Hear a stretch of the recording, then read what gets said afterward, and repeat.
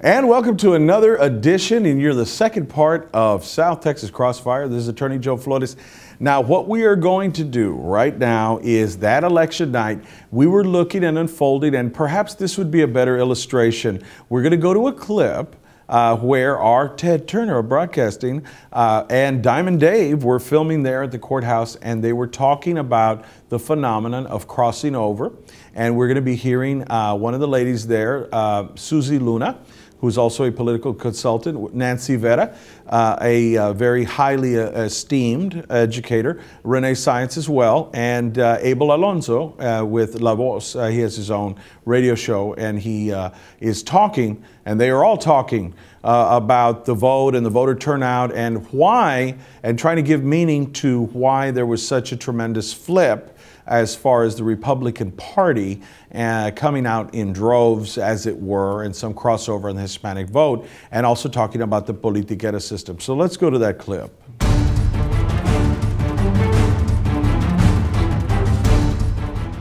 Want to be identified as el Partido de los Pobres. They want to be identified as the people that are educated and coming out in front and making something of themselves.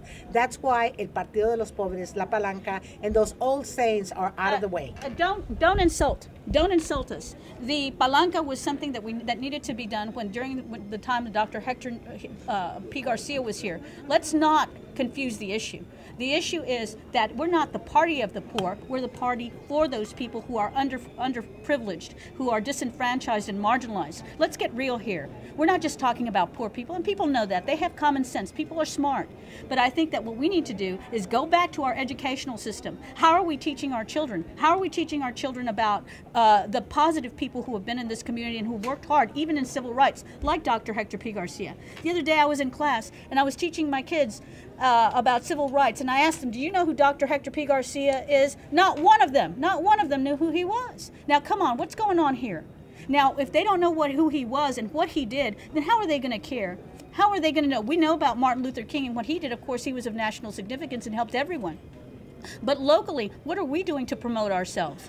It all comes together like that. It's supposed to come together like that, where we teach our children. But if we don't teach them, we don't tell them to be proud of themselves and who they are, then none of this is going to happen.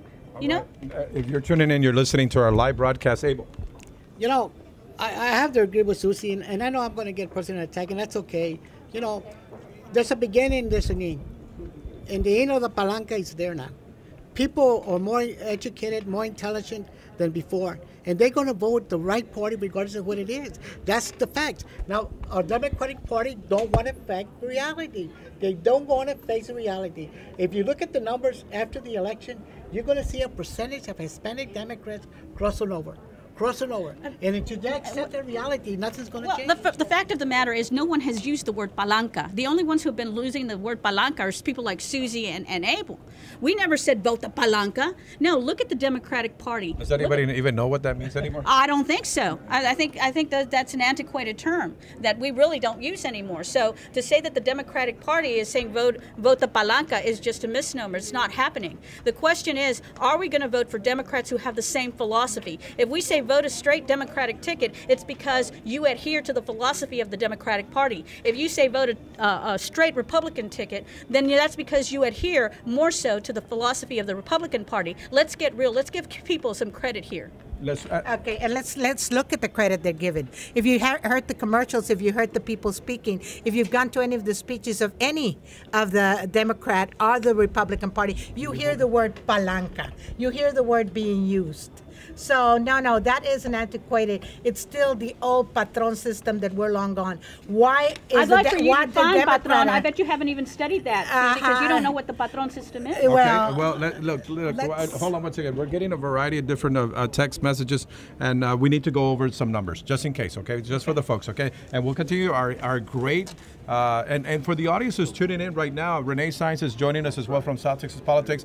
Make no mistake, this is not an argument. Nobody's upset at anybody. This is important. This is what we want people to understand, that this is how we've evolved. That we are folks that love politics, and we're learning and trying to teach you guys as well that there's differences between everybody now. And I think people mistake our passion. I think people mistake our passion for anger. I think that's a big mistake. When we're passionate, that means we're passionate about the people, and that's what we're talking about here. Okay, let's look at the numbers real quick. Like Salomon Ortiz here, these are some of the votes, 6 precincts of the 145% or 4.14% of the vote, plus the early voting numbers. Salomon Ortiz is losing here in Nueces County, 12,944 to 8,228 votes. To look at some of the other races that have a lot of folks talking about here in Nueces County, include these races. For state representative, if you're tuning in, Raul Torres leading 6,739 votes to 5,296 to Salomon Ortiz Jr. Well, no, we don't have any numbers from the early today's election. Those were the early voting numbers. The one that has numbers that have come on election day are Connie Scott and Abel Herrero. Connie Scott has 7,757 votes to 6,253 votes.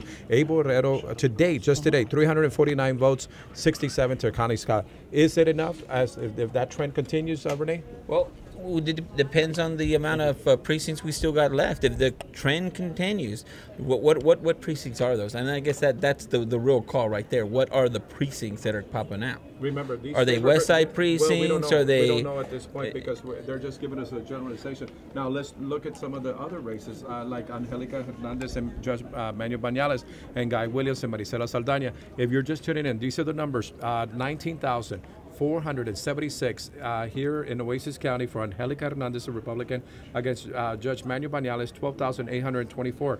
Guy Williams, a lot of people didn't think he was going to do that well, but he's doing very well. 17,988 to 14,512. Today, both candidates have seen their numbers show respectfully 294 to 111 for Judge Bañales leading in today's election, and Marisela Saldaña 356 to 53 to Guy Williams. Is it enough, Renee? You lost me on the numbers. You got to throw the numbers out again. Well, look, has there been a net gain? Is the percentage going up? Right. Yes. The percentage is going up.